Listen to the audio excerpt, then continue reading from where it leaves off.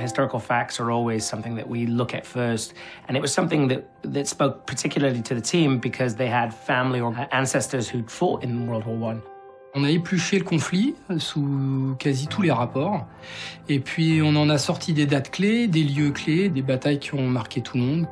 On a appris énormément de choses. Ça nous a passionnés, ça nous a donné envie de le transmettre aux jeunes générations, mais d'une manière plus accessible. From the beginning, we decided to put some authenticity in the game, and this choice allowed us to be able to work with the French Commission.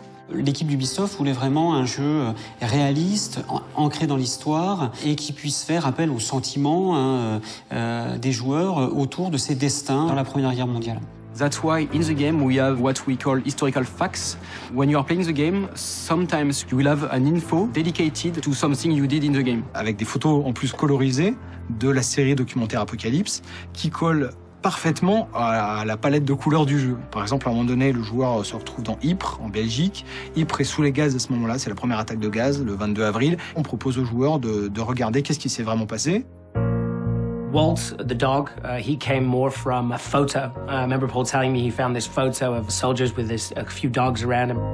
Dogs were very heavily used in the First World War. I think there was like 30,000 of them used by the Germans. They were called casualty dogs or mercy dogs. They were very present in the trenches and they used to sort of comfort soldiers on death's door. We wanted to help the players to realize what the lives of everyone was at this time. On a en fait travaillé d'un côté sur le texte et le contenu historique du jeu avec la mission centenaire, de l'autre côté sur les photos avec Apocalypse. We would find and identify with them some of the archival material. Most of it came from the series Apocalypse.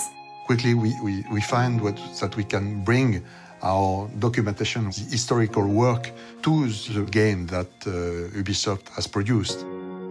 It's more than a game.